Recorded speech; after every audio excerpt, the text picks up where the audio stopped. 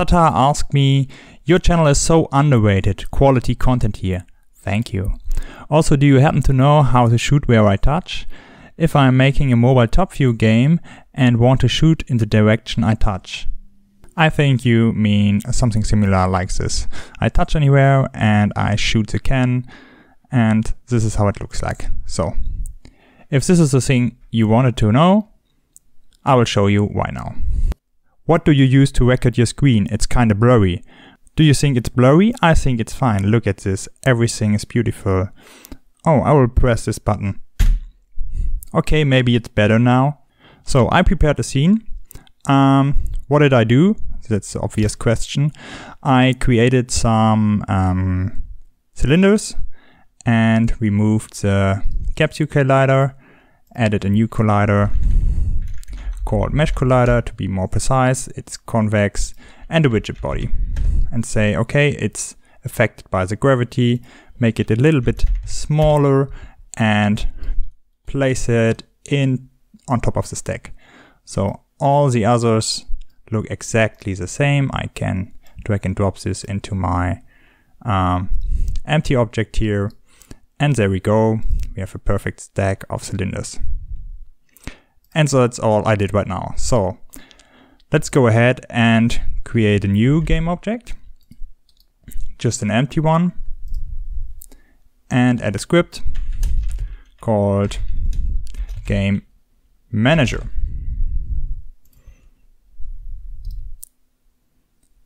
And after that, we just added the script. Okay, we want to turn the can red, so we need something like a material.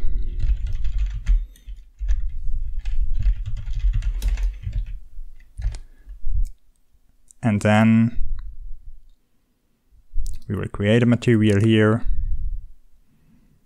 Material, new material. Okay, we will leave it like that. Just take a red color and drag and drop it onto our hit material. So on update, we do the following. If input get mouse button down 0, so if I click, and on mobile it's when I touch, I do the following. I need a ray. And this ray is just derived from the camera. I say camera main. You can also use a reference to the camera. And then there's some cool function or method called screen point to ray. And as a screen point, we just use the mouse position, which is also the touch position. So derived from this touch position, we get a ray. And a ray is basically a point and a direction. So, and now we can do something like physics, raycast, and we use this ray. So, and this means if this ray is hitting anything, we will go here. So, and we need some info, like a hit info object, and we generate a local hit info just to have everything in place.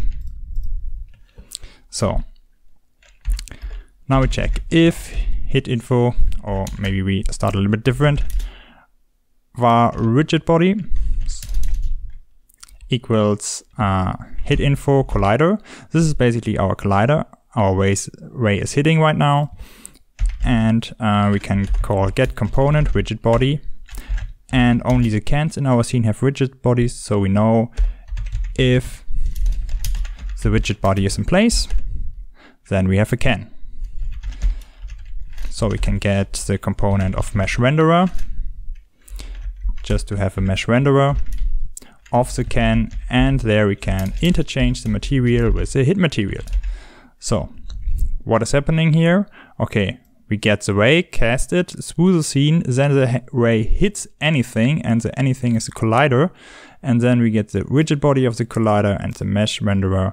And what we will also do is rigid body add force, add position. So we add a force.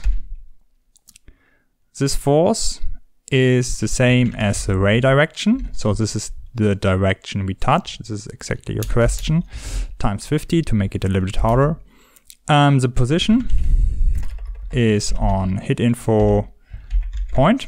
This is exactly the point the ray is hitting the can.